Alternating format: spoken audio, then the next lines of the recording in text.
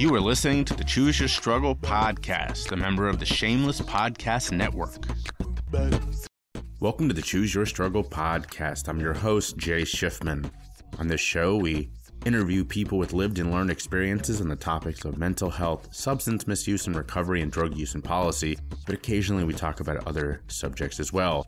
Today's guest is consultant, speaker, and sex educator Justine Ang Fonte. But first, Kid Mental, let's go. Things ain't always gonna go our way, but you can always win when you choose your struggle. And some battles are for yesterday, but today is for a new beginning. Choose your struggle, and don't worry about what they say, but you can always win when you choose your struggle. And you can bounce back just as Jay. Come on and listen to Choose Your Struggle. Whoa.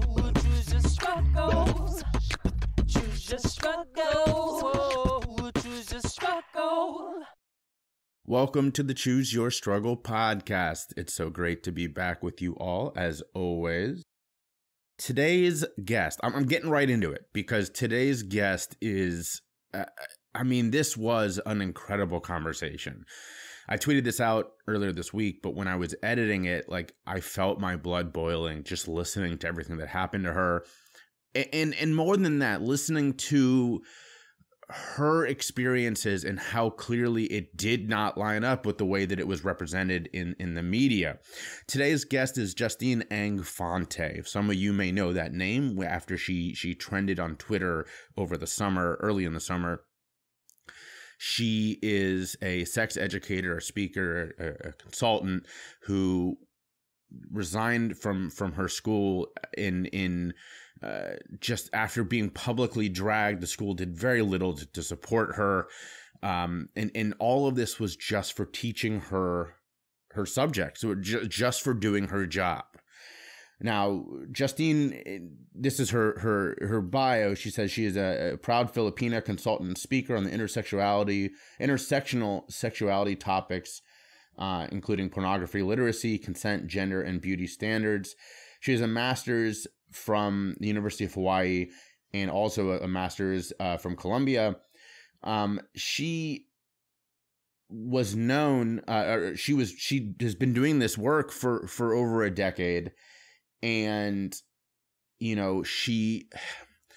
nothing came. There was no controversy. She did her job. She helped people. She taught our kids things like consent. And as she loves to say, private parts are private, and that you should, be aware of your own, or be aware and also support of your own body. These are just such basic ideas.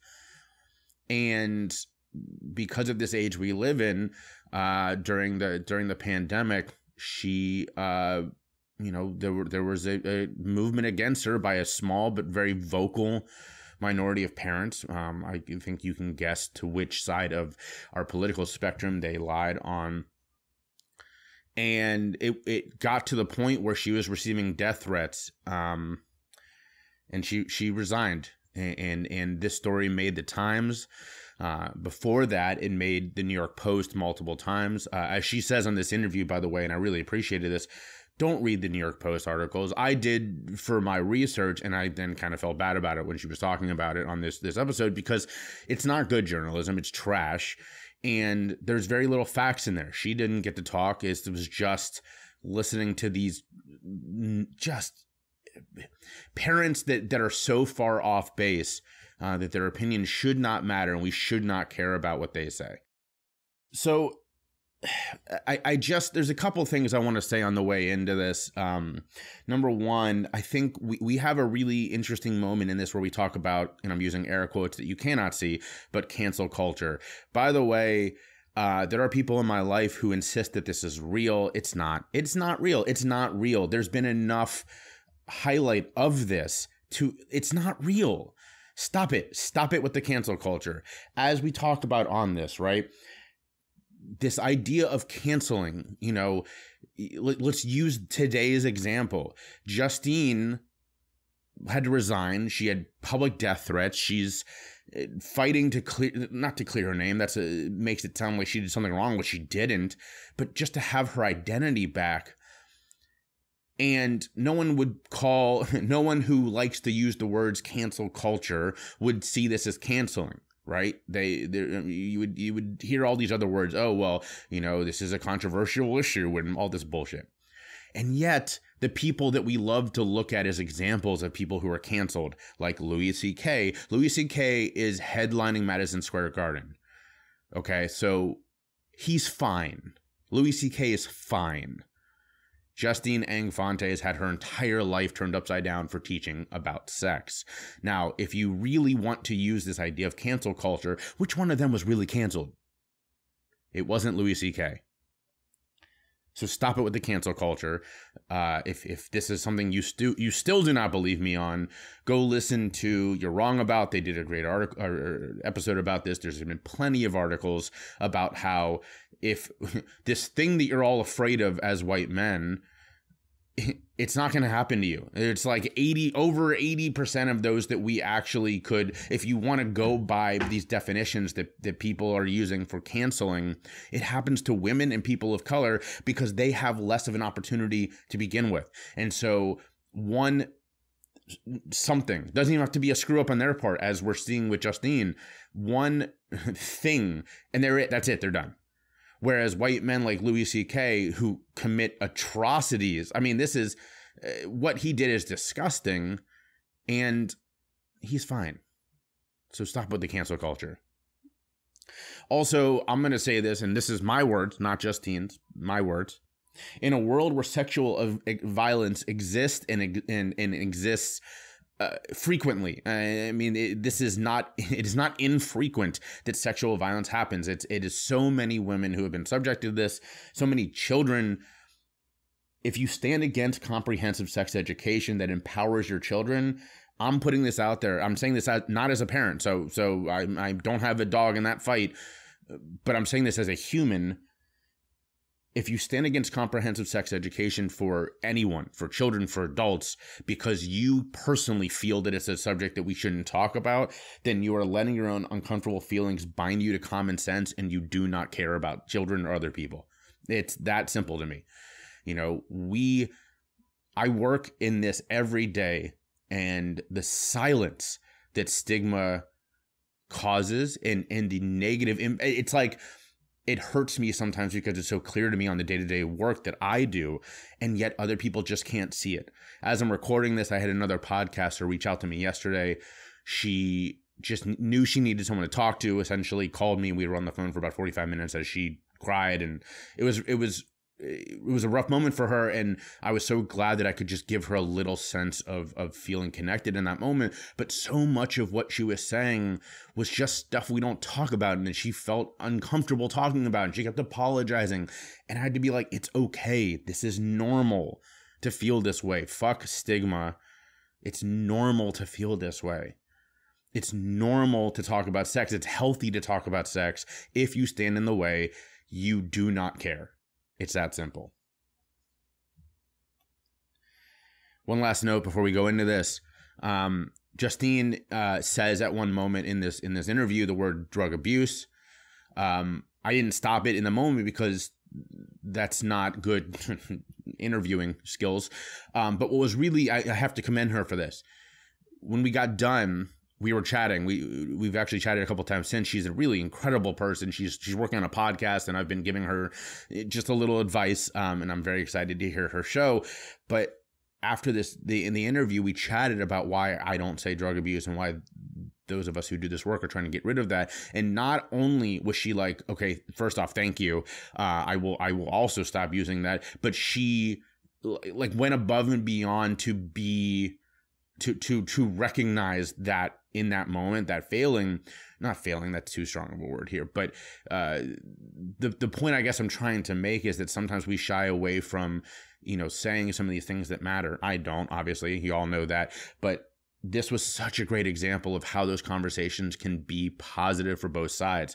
I helped her understand as a person in recovery, a person who uses substances, And she, as a person with, as kind of I said earlier, with no dog in that fight, was very welcoming of that and heard me out and thanked me for sharing that. And it was just a really nice moment. So I want to commend her for that. I want to kind of empower all of you to do similar. Have those conversations and know that, yes, we get scared of how they can go wrong. And sometimes they do. I'm not going to say they don't. I mean, as someone who does this almost every day, I've been there many, many, many, many times, but they also can go right and they can be a really beautiful moment. So that was a very good teachable moment. I learned so much from Justine on this interview. I've learned so much from her since. She is an incredible person, and I'm so thankful that she exists, that she's doing all this work. So without further ado, please enjoy this incredible, incredible interview with Justine Ang Fonte.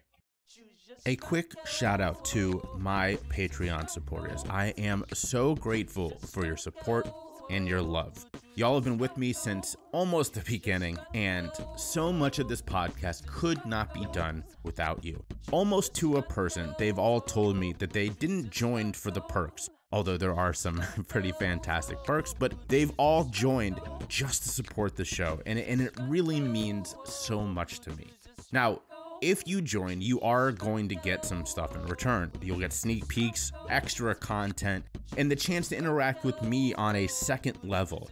It's really a great way to show support if you love this show. So go ahead and check it out today. Go to patreon.com/chooseyourstruggle. The lowest tier is only $3.40 a month. And there's multiple tiers after that. There's something for everybody. So truly, I truly mean this. Thank you to all of my Patreon supporters. And if you've been waiting to sign up, well, now's a great time. So head on over to Patreon and show a little bit of love. Choose your struggle. Thanks for sharing the podcast with your friends. If you're listening on Apple, please rate and review or check out the review link in the show notes. And don't forget to subscribe wherever you get your podcasts. Hi, everyone. I'm Justine Ang Fonte. I am based out in New York City, and I am currently every troll's favorite sex educator. Oh, man, I love it. That was beautifully done. So I think the thing that I want to say right off the bat before we talk about, as you said, the smear campaign, which I love that we're going to call it that. You weren't new to this space. This wasn't like somebody new coming in, making people change what they were doing, and all of a sudden people got scared. You'd been doing this, if I'm right about this, for almost a decade. Is that right? Yeah, 11 years specifically. And at the school that I was at that I recently resigned at, 9 years. Wow. So, okay. So then as we talk about this smear campaign, before we really get into the details of it, in your opinion, because obviously you lived this firsthand, why now? Why was this all of a sudden a problem? I think there's a combination of things that happened, Jay. I think being in a pandemic really has made people grapple with a lot of their inner child in the survival mode that we have all been in and are facing. And I think that with parents literally being able to be in the classroom, because the classroom is now Zoom, and eavesdropping in out of context, they let their imagination run wild. And hitting that in a pandemic, reflecting on their own childhood experience and maybe lack of knowledge on sexuality, made them respond in measures that included the New York Post, as opposed to going to the administration or talking to the teacher about their criticisms of a lesson. So to further, I definitely appreciate that. To further hammer this point home, was there anything different other than that you were doing it on Zoom that you did this year as opposed to in years prior? The content is very similar. I've been doing this content the whole time. I think it really was just the fact that it was remote. I haven't done many things differently. I'm sure I've taken professional development. So if anything, what the students were seeing this year is the most refined level of what I had been teaching in year 8, 7, 6, 5, 4, 3, 2, 1. So it's not that it's brand new content. It's in fact better content and better taught. And I know that, this will obviously come up later, but it would be one thing if you, like, as I kind of alluded to earlier, you were sort of breaking new ground. What you were doing, as the New York Times was very quick to point out, was the sort of approved education, the direction we're heading in. Is that right? Yeah, absolutely. I am fortunate to be fairly well connected to a network of sex ed experts who have kept me abreast of what our standards are and what we need to be meeting in both public schools and private schools. And I was simply just hitting those benchmarks. So for those who have not read the Times, or let's hope that nobody has read the New York Post article, I did do my research for this. You can skip it. Help the listeners understand, you gave it sounded like one of your sort of typical lessons, and then all of a sudden this firestorm starts. Yeah, I think firestorm is the right word for it. It was on May 5th that I went to a school to teach about pornography literacy, given that was exactly what the high school psychologist asked me to speak about. In fact, one of them had seen me present that same topic at a conference and was really promoting to their peers that this be the presentation I give specifically to the junior class. And so I delivered that content. It was extremely well received in the 1-hour talk, 30-minute Q&A, high engagement in the chat, both publicly and direct message. And the following week, I gave a talk to the seniors on consent. And then 2 weeks later, I got a call from the New York Post asking if I wanted to provide a statement to, quote, defend myself about a talk I did on May 5th. The following week, after that first article dropped in criticism of my lesson, there was a piece that the New York Post wrote about a lesson I taught at the school I'd been teaching at for 9 years in a first grade classroom on private parts being private, which a couple of parents had misunderstood to be a lesson on masturbation, which it was not. And there was a lot of criticism in the piece around how inappropriate it was, and very much a big misunderstanding as to what the learning objectives even were. So that was the second piece. The third piece the following weekend was about a parent protest involving hiring billboard trucks to roam around 4 independent school campuses in the New York City area, protesting woke curriculum that includes comprehensive sex education.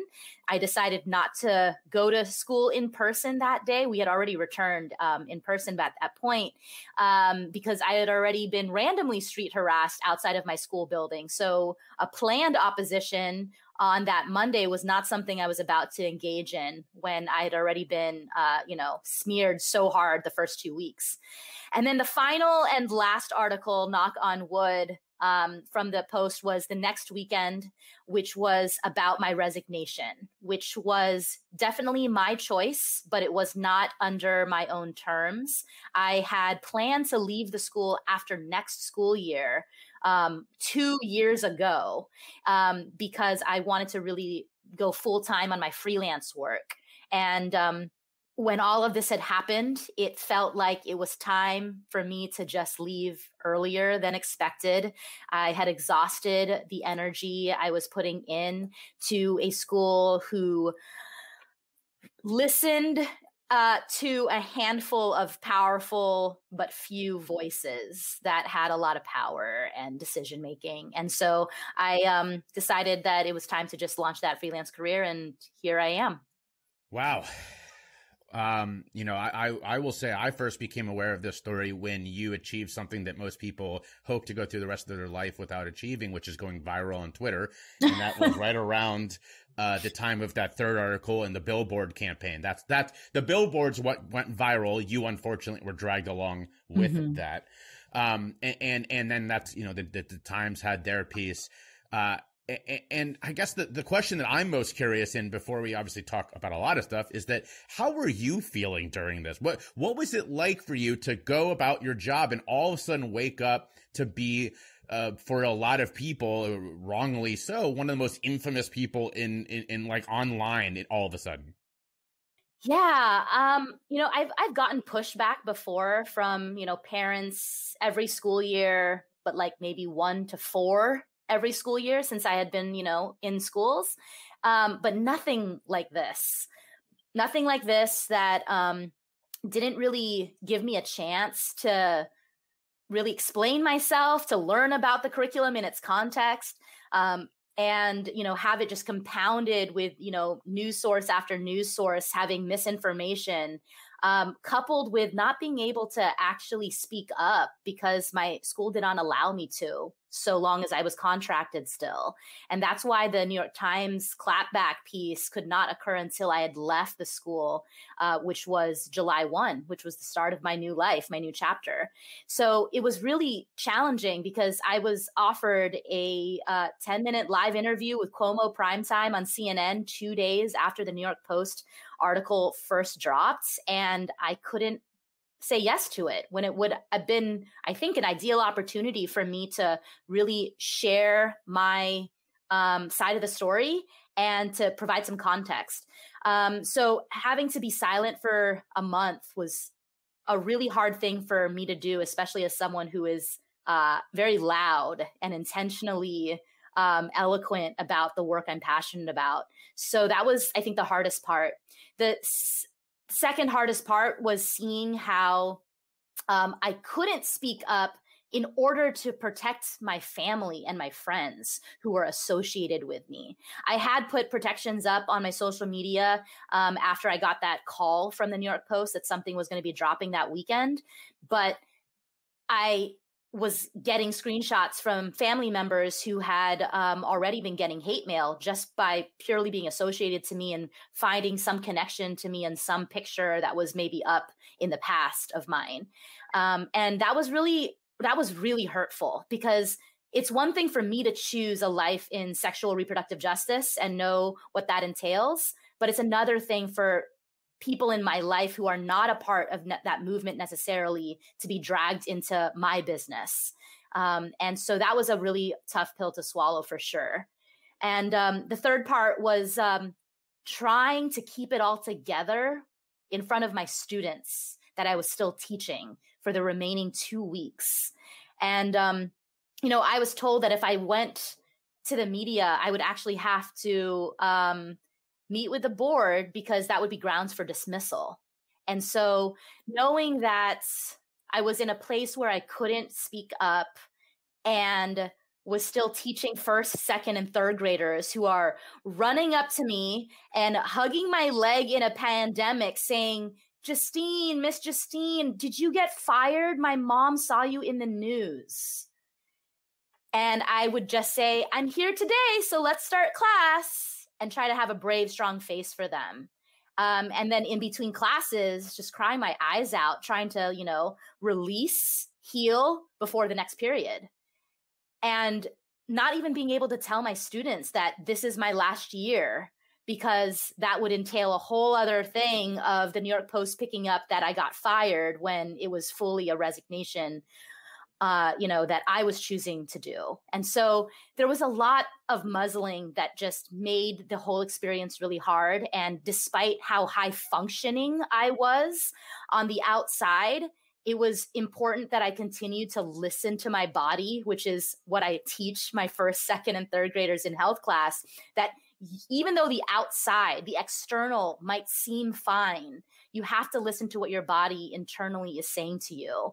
And because your podcast is allowing for some explicit stuff here, and I am not shying away from letting people know how they can listen to their body when adrenaline is the only thing you're fueled by. I had diarrhea for 5 weeks straight. I had 4 periods in 6 weeks, and I was nauseous every time I was looking at a screen. So those are not normal things. And it was my body saying, okay, you're not digesting the food you are eating. Your body is telling you that, your fertility is being compromised by the level of anxiety you are currently experiencing, that your period is so irregular and way too frequent. And, even just like looking at a screen, which is honestly what I was doing for so much, because my phone was blowing up with either messages of people wanting me dead or messages of immense gratitude from strangers or friends who were texting me in ways that made it sound like I was dying. And it was just extreme emotions, not just for me, but for the people around me, of hatred, of empathy, of sorrow. And then my body is like shutting down. And so no matter how well I was still teaching my class on how to make a glitter jar because it's calming for my first graders to make, I was not calm at all on the inside. My body was fucked up.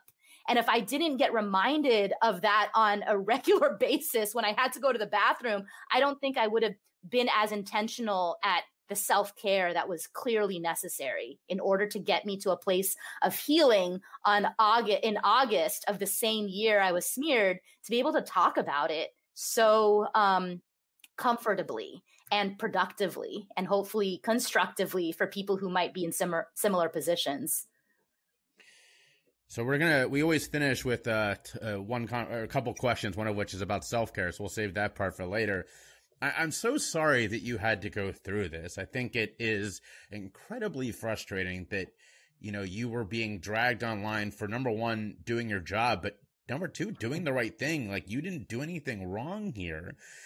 It sounds like you did have a lot of support, but some of that support, it sounds like, was also kind of making things worse.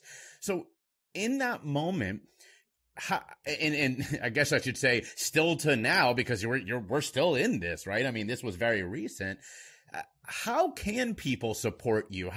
As someone who just went through this and is still, again, kind of going through it still, what does good support look like for you in these moments? Mm-hmm. So I've been working on an op-ed piece, and right now my working title is Thoughts and Prayers, How Not to Help a Friend in Crisis. And it's I'm still working on it, but I will say that I learned a lot about the people in my life through how they showed up for me. And it's interesting because it definitely does not work when you just say, like, thinking of you, sending you strength. I mean, some of these things were coming. That was like the most common, message I was getting. And these are people that, this is a hard thing to relate to for the majority of the population. So I get it, right?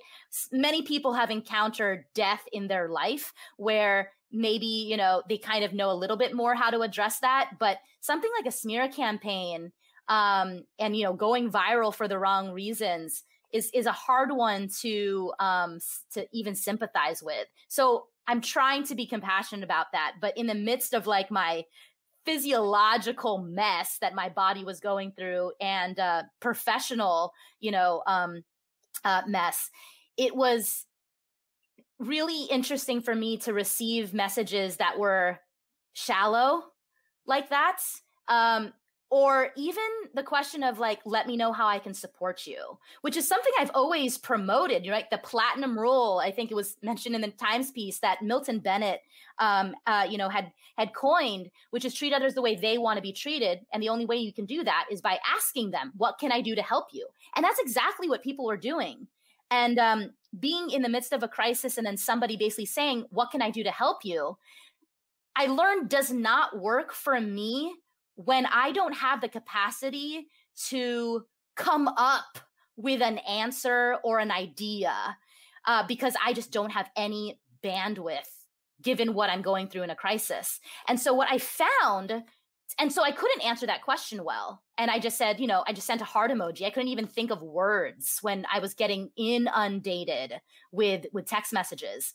And so I just sent heart emojis on the regs. And then when I started to know of something that was truly supportive, it was pleasantly surprising. It was a friend texting me, are you going to be home from 4 to 8 today? There's a bagel delivery coming for you.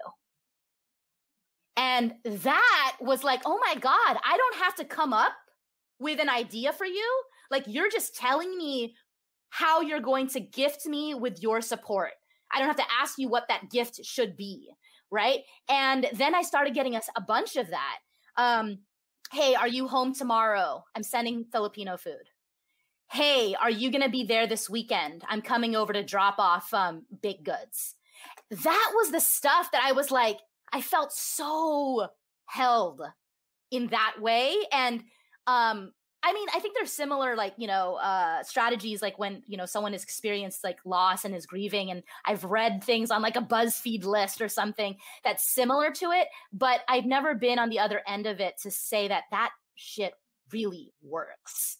So that was amazing. And then the other aspect was I was surprised unpleasantly by friends that I thought had such emotional intelligence and do not.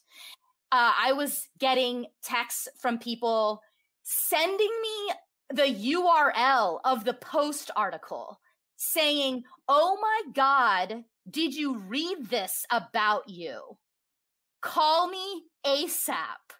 Okay, so a bunch of layers of wrong here. Number one, you're putting more clicks on a piece that isn't real journalism.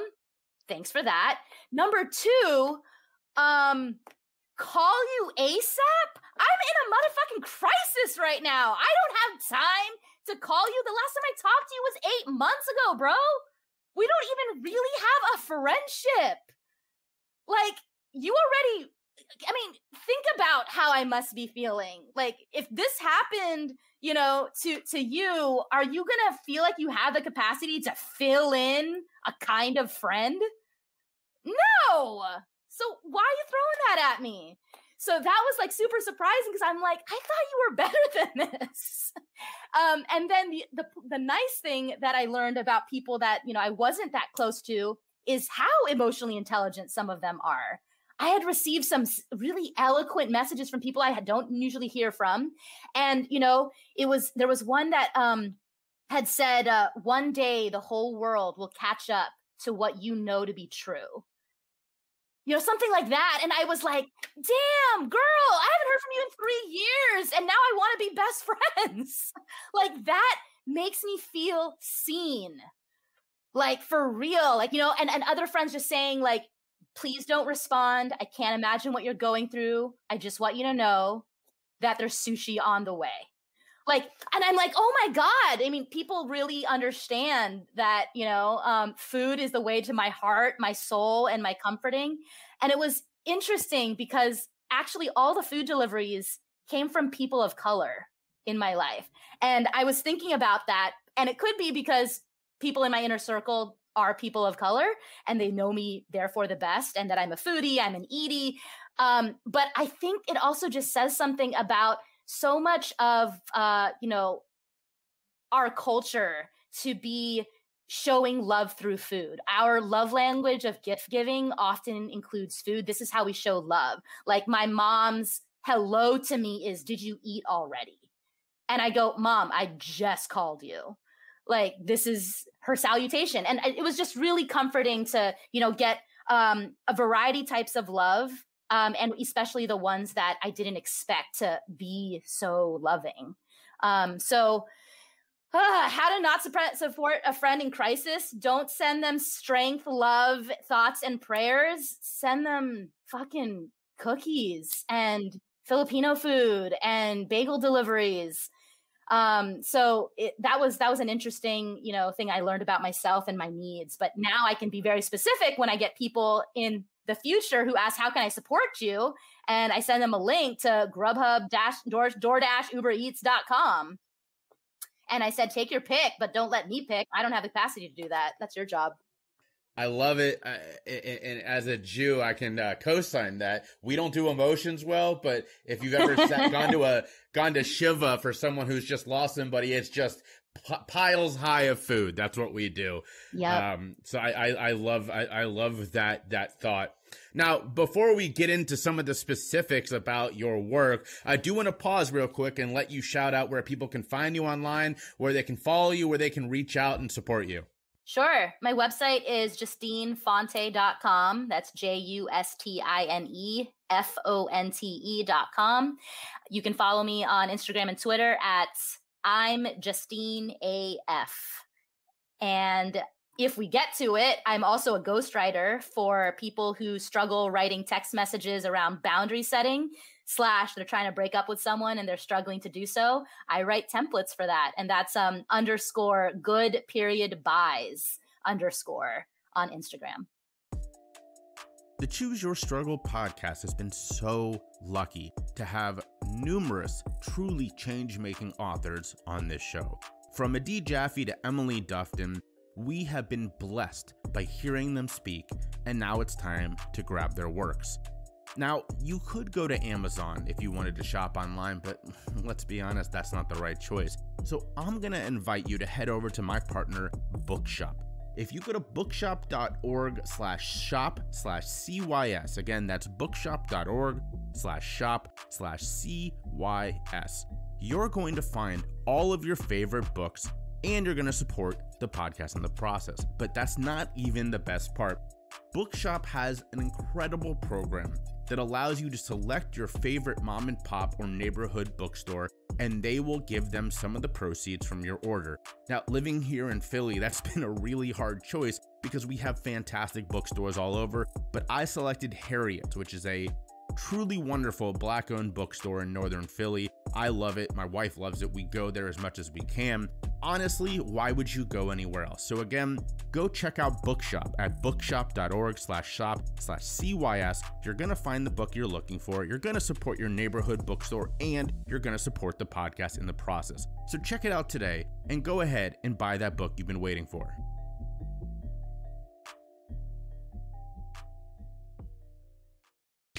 Find me on social media. Check the link in the show notes or search for me, Jay Shifman, on YouTube and LinkedIn, and Choose Your Struggle on Facebook, Instagram, and Twitter. So as I mentioned on the way in, I do have some listener questions, and generally, a lot of the questions were simply around, I'm 35. A lot of my listeners are millennials or Gen X, Z. No, what's older than us? Older than us is X. Gen X. Well, I don't know how old you are, but for me, I'm 35. Okay, so we're the same. Yeah. So Gen X. So we did not get good sex education, right? I mean, I talk about this when I speak. I gave a TED Talk a couple months ago where I talked about how one of the things I mentioned was growing up, I was lucky to simply get sex ed. It wasn't good sex ed, but it was simply, it was there. And the call I was making is, why don't we have mental health class? But where are we in your education? Just from reading the Times article, from your work, it sounds like we've come a long way in the 20 plus years since I was a school kid. I'm glad you think that we have come a long way, Jay, but my classroom is definitely an outlier for sure. There is definitely a growing amount of health literacy that is entering some classroom spaces around the country, but the majority of classrooms still look like exactly ours when we were in school. And that's really sad. And that's honestly why people reacted as strongly as they did to mine. Otherwise, they would have just been like, oh, yeah, this is normal. This is very abnormal to them. And for the students that are actually receiving this, I have a lot of positive feedback saying that this is stuff that they absolutely needed, was more relevant to them than other subjects they learn in school. And alums, especially that I teach, that come to me in the middle of their college career or after their college career saying, that is the shit that actually helped me. And they are, they are still a minority of students that are able to say that. So we have come a long way only because the bar is so damn low. That is it. But yeah, I mean, my classroom is mental health literacy, it's substance abuse prevention, it's health at every size nutrition, and it's, understanding that community is where healing takes place. And so when I teach sex ed, which is my specialization, I can't not bring in an intersectional and social justice lens, because we live in a world that is maintaining its barriers in us accessing and experiencing health equally. I appreciate that you point out accurately that the reason it does feel like we've come a long way is just how low that bar is. I mean, that's something I talk about all the time with substance misuse and mental health. But the article, or the New York Times piece at least, specifically focused on what sounded like, and I would love for you to go more into detail, a really healthy education going towards grade school kids, which is a thing that and maybe you were lucky and different than me, but I did not have growing up. I did not have that growing up as well. The Times piece talked about what I learned in my Catholic school education, K through 8.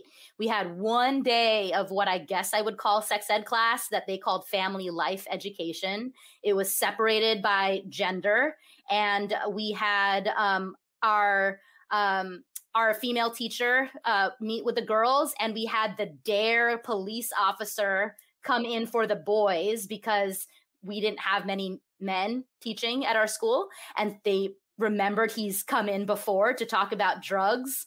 And so that was the context. And the one anecdote that I shared with the Times reporter was that one of my classmates had asked, if boys get boners, what do girls get? And the answer that our fifth grade teacher gave us as fifth graders was periods. And I clearly remember that to this day as a 35-year-old. So it means that it was that impactful.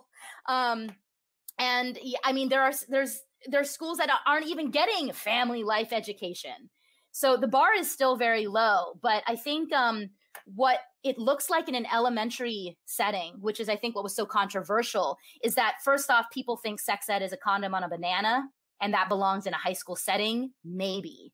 That's not what sex is. That's not what sexuality is. That's not what gender education is. If we really understand comprehensive sexuality education that is clearly, outlined in the benchmarks and standards that have been created for this field, it is about power, agency, intimacy, reproductive health, sexual health, identity, values. And so when we think about it in that robust, holistic sense, it makes perfect sense why it lives in at least a first grade classroom, if not a daycare for preschoolers, because we're trying to teach them basic things like private parts are private. Like, that is literally the message of that lesson that got all this controversy. And I'm trying to prevent Louis C.K.'s from, entering the world. And I'm trying to just tell kids that because private parts are private, if somebody comes into your body bubble that you have not said is okay to, you have a right to say something, and let me teach you how. That is something that would have been very beneficial to the Boy Scouts of America. That would have been very helpful to the altar servers of the Catholic Church in Pennsylvania. It is sad that I have to argue for education like this in the context of sexual violence against children, when it should be about empowering them to just know that they have a right to exercise bodily autonomy, because we want them to be assertive and compassionate human beings, to be able to maintain friendships while also maintaining boundaries and saying, like, I don't feel like, going to the park today, but can we do Legos instead? That's asserting boundaries, as opposed to saying, I'll feel bad, or I'll feel guilty, or I feel obligated to go to the park, even though I don't want to. So I guess I'll just do it anyway. So when we don't empower them with the skill sets to actually assert themselves, we are making them more vulnerable, especially to sexual abuse, because there's fucking pedophiles out there, which is ironic because that is what I've been accused of. Yeah, I think, and there's a lot in there, obviously, but I think a really important point, you bring up Louis C.K., who, accused of doing something pretty heinous. And with all of these people railing against, and my listeners can't see it, but obviously using quotation marks with cancel culture, here we are. You had your whole life upended for teaching health. He's headlining at Madison Square Garden. Tell me which one of you was canceled. But it's something. This is something that I've had come up in conversation. I think it's a really excellent point. If there were parents who were furious in raising the shit that they did over your lesson over math, I don't want my kid to learn math, we would be like, this is fucking idiotic. What is wrong with you? But yet we let them have a voice when it comes to sex. I have my own opinion on this, but before I say it, why do you think that still is in 2021? I think because there are few subjects outside of sex that are as personal and deeply rooted in trauma. And that was very evident with the types of messages I was getting into my inbox. I would have an email from someone who had said, I think I memorized this one verbatim because it was actually in the middle of my New York Times interview when the reporter went to go use the restroom in our 7-hour interview. So I took my phone out and this is what it said. Your mother should have aborted you. And if you ever step foot in Brazil, I will shoot you myself. So I get that email followed by, I was molested when I was a child by my uncle, and now I have 4 children. I wish I got the lessons that you are giving children today, and I hope one day my children will be able to get a curriculum like what you are teaching so that they can also be protected. I mean, Jay, that is the most polarizing, inbox I've ever received. And I'm trying to think of what other topics garner such polarization. And this is a testament to how deeply angry someone is and deeply hurt someone is, even though one is explaining it through, vitriol and one is explaining it through gratitude. And math doesn't do that. No shade to, math educators. But, a lot of subjects don't get as personal as what I teach. And so people reflect on their inner child and they see the amount of pain or hurt that they've experienced that they haven't healed from yet. And they feel offense to it, or they feel healing from it because someone's finally talking about it. So a lot of this pain that a lot of my trolls are feeling, that's them unlearning.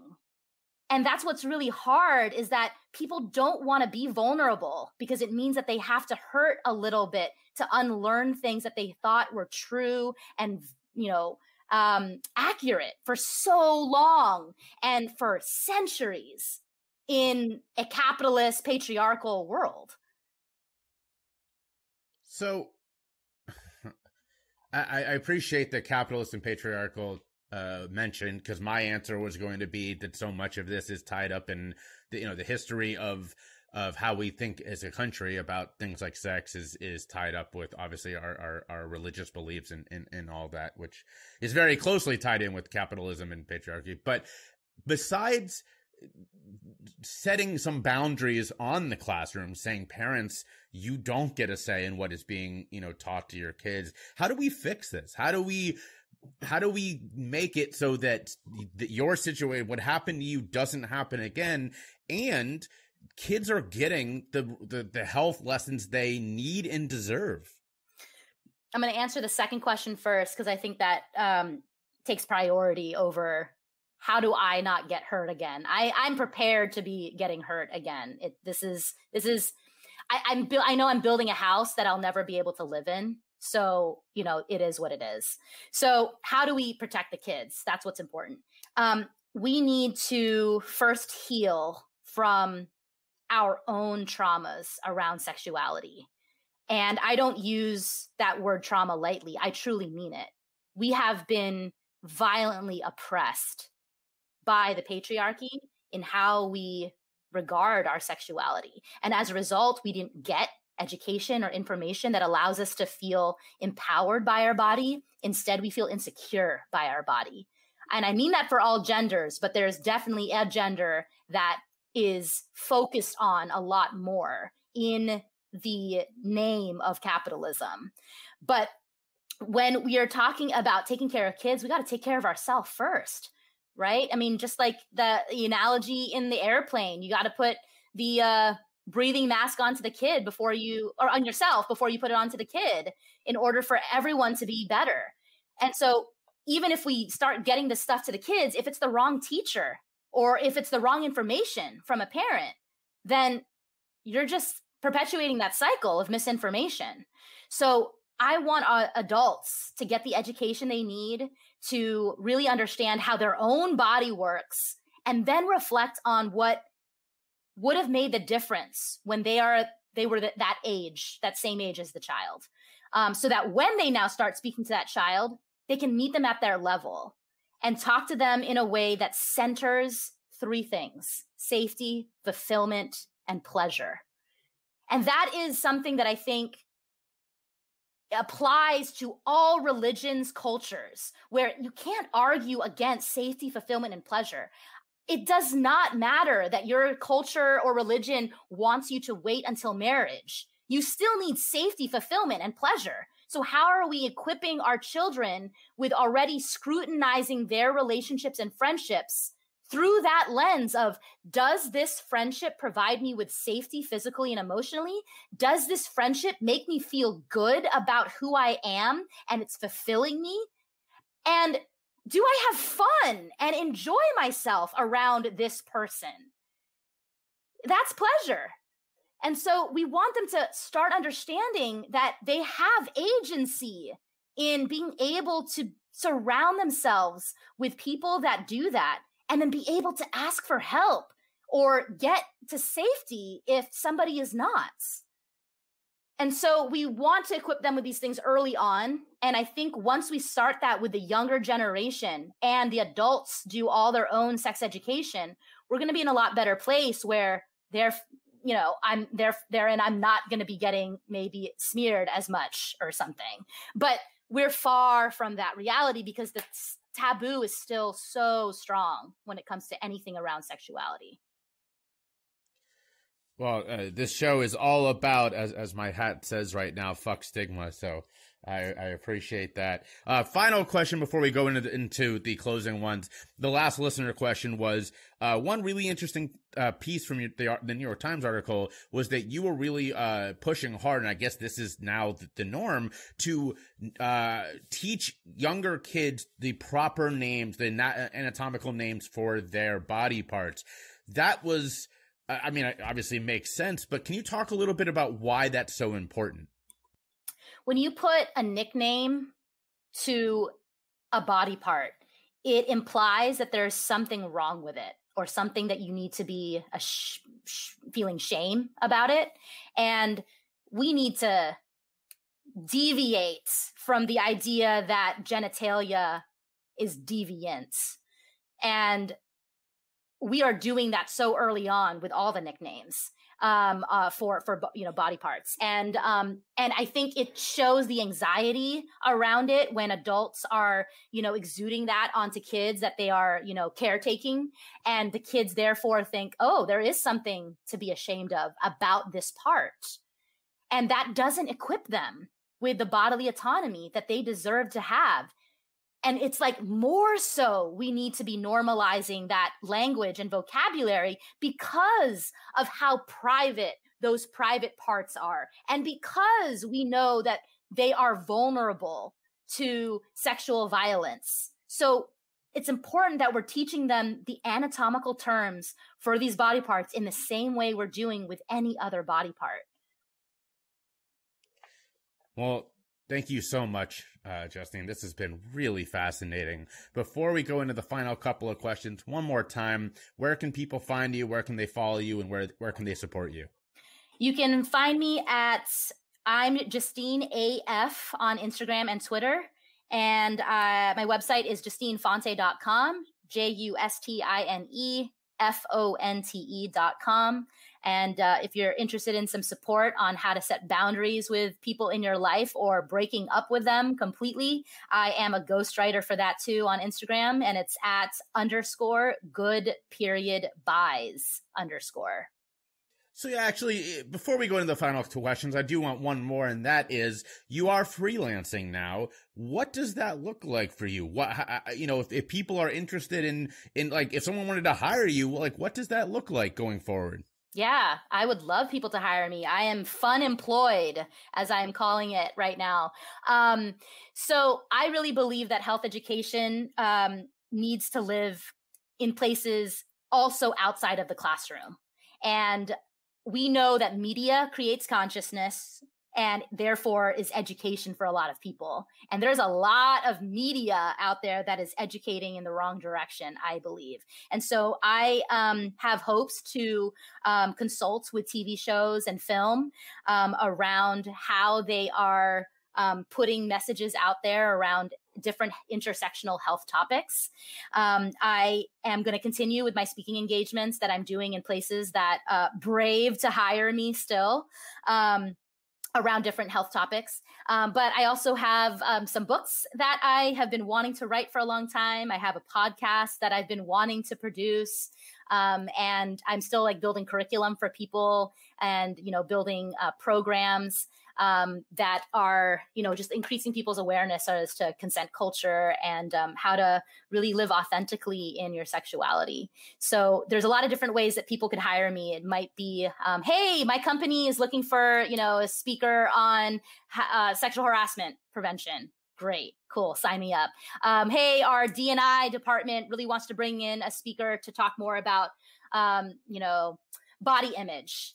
Great, hire me. Or our school or my kid's school is looking for a speaker on a various health topic, then I can definitely do that. Or I'm a dean at the school and we need a better health program. Can you help us build one? Or I am an editor at a publishing house and I want to sign you. I would love to take that. So there's a lot of different ways that people can bring me on, and I hope that they do, because I have a lot to share and a lot of passion that I want to put out into the world. I love that. I just this morning reached out to a podcast that I love who they talk about addiction a lot. And I was just like, hey, just to let you know, some of the words you're using are really antiquated. Would love to, chat more about how you can talk about this in a progressive way. So definitely affirm that. And I wish you good luck on that endeavor. Now, we finish with the same two questions every time. The first of which, as we alluded to earlier, is, especially now, what self-care habits work for Justine? I have a lot. I will say though first, Jay, that if we didn't live in a white supremacist world, we wouldn't need self-care. Interesting. So that I think needs to be said, because why am I having to put intentional care for myself? And I think that's an indication that the world's not caring for us and creating systems that actually take care of us. All right. So to answer your question, because we are in a white supremacist world, I set very clear boundaries. And I mean that in all senses, whether it be how I spend my time, who I decide to spend it with, what I decide to be doing on screens or not, when. But I think that part's obvious, and it's like, what that looks like. But I think some people, because of, the world that we're in, are scared to set boundaries on people in your life. And I am very intentional with who I'm spending time with when, even if it means saying no to brunch again. If I really don't want to kick it with that person, I don't have to say it in a mean way, but it's also not going to be very fun for them if I'm there in a contrived setting because I was obligated or felt guilty or felt like I couldn't say no. And that's very aligned with how I teach consent education. It's not going to be fun if both parties are not mutually interested. And so, people are, wanting to be my Facebook friend or something. And I just keep them in Facebook purgatory because I would rather communicate with them in person or over text, or they have my email, they have my number to call me. And, the way I use my social media is very intentional. And so others might think like, wow, that's really cold-hearted, like cold-blooded, like you just don't, you say no to people. And I said, I think if you really get to know me and you ask any of like the people who are in my network, they will tell you that I'm probably a really compassionate person. And the only reason that I'm able to be that compassionate person is because I preserve my energy to be able to first take care of myself, so that when I am around other people, they get the full me where I can also take care of them because I want to. And that's why I have such strong relationships with my inner circle. And that is what fuels me, that really heals me. And that's like the most important kind of self-care that I practice. I also like to bake a lot. So that's my other form of therapy, and my neighbors can attest to that. Well, you very clearly, walk the walk and talk the talk. And I appreciate that. So the last question we always finish with is, we've now spent the last 45 minutes hearing why you're amazing. We should all be following you online, all that kind of stuff. But this is your chance to shout out, who are you following, listening to, watching, reading, whatever you want that's having an impact on you. Ooh, it's a good one. I like this. I'm not struggling. I'm just smiling and pausing because people need to ask that question more. And so thank you for injecting that into this conversation. If you are a caregiver of children who are trying to do sex ed better in your own home, my favorite recommendation is Sex Positive Families. And that's run by Melissa Carnegie, who is a friend and mentor in a lot of ways around this work. And the Instagram account, I believe, is, if you just type in Sex Positive Families, there's an underscore and a period somewhere in there. But she has a huge following anyway, so you'll easily find it. So that's my number one recommendation for parents around sex ed. Let's see, what else? I really recommend The Holistic Psychologist, if that is not someone you're already following on Instagram. I think there's just so many wonderful things around how you can take care of yourself better there. Who else? The Teen Health Doc, huge fan of. That's good for both teens and parents when it comes to health. Always been a huge fan of Esther Perel, and I want to be her one day. And let's see, if you need a good laugh, I guess follow Tig Notaro, because she's amazing. And if you haven't yet watched Rami Youssef's show, Rami, on Hulu, that is someone you need to be following as well, because his blues comedy humor is something that I think resonates with a lot of children of immigrants. So that, I think, just riffed on that. I have plenty more, but you can just DM me and I will give you some good recs.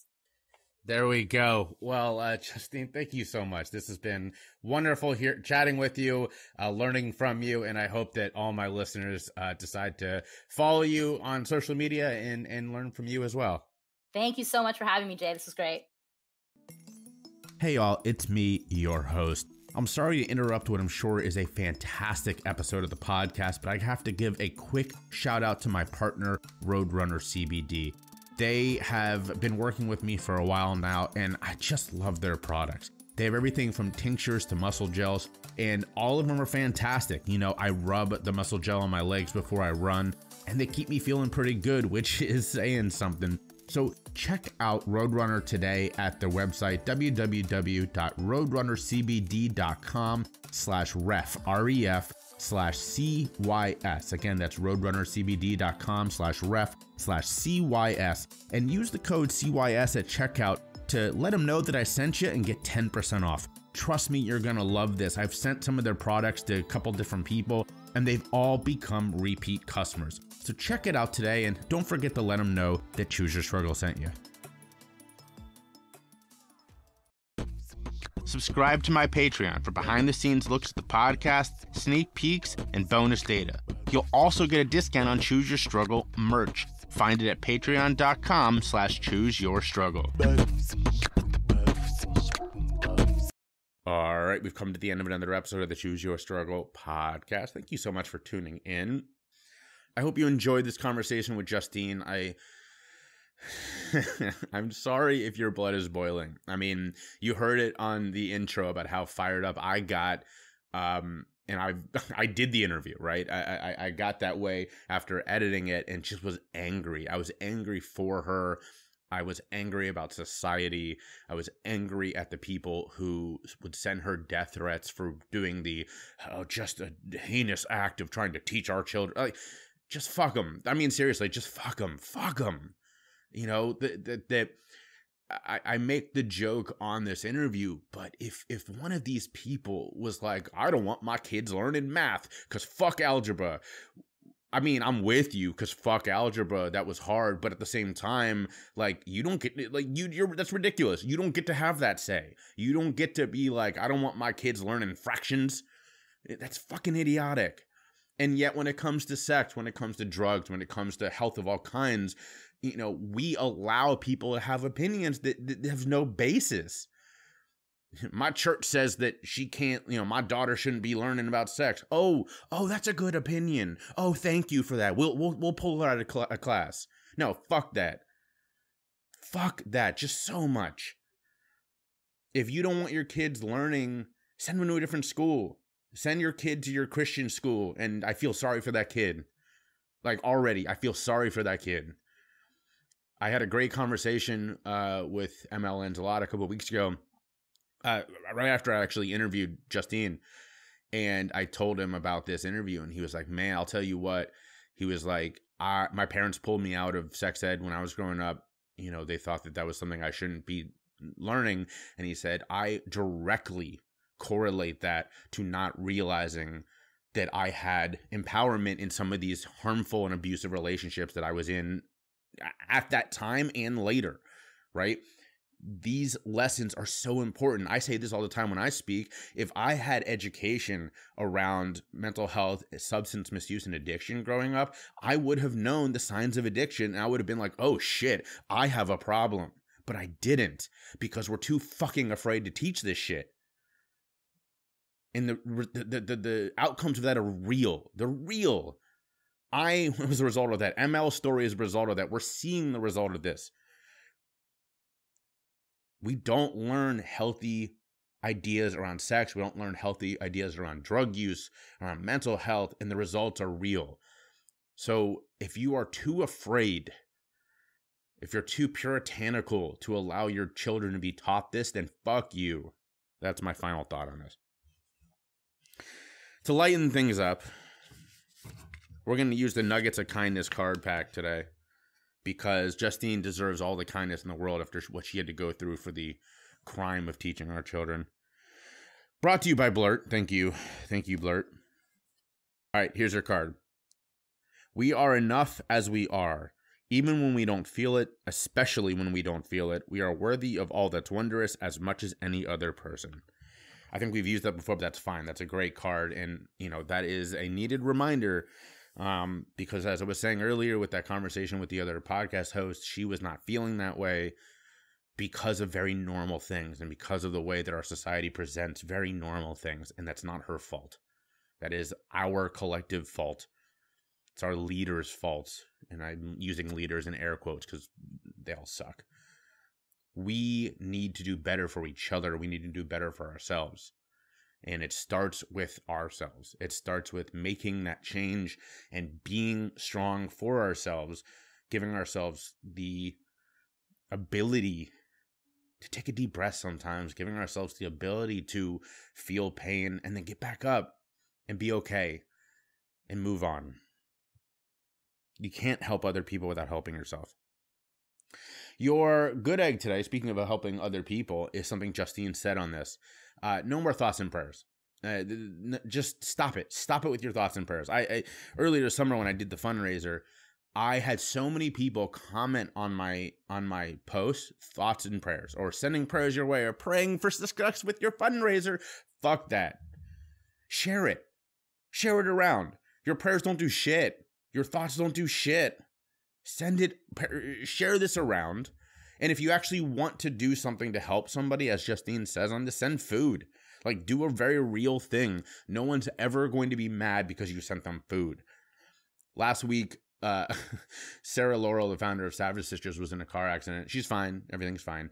But when I found out about that, I immediately got on Grubhub or DoorDash. I don't remember, one of the apps, and sent her some sushi. And the happiness that she exuded later, the appreciation, and she said, honestly, you know, it really made her day, because she couldn't go out and get food. She was kind of laid up for a bit. That makes a difference.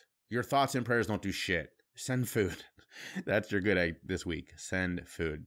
But without anything further, as always, be vulnerable, show your empathy, spread your love, and choose your struggle.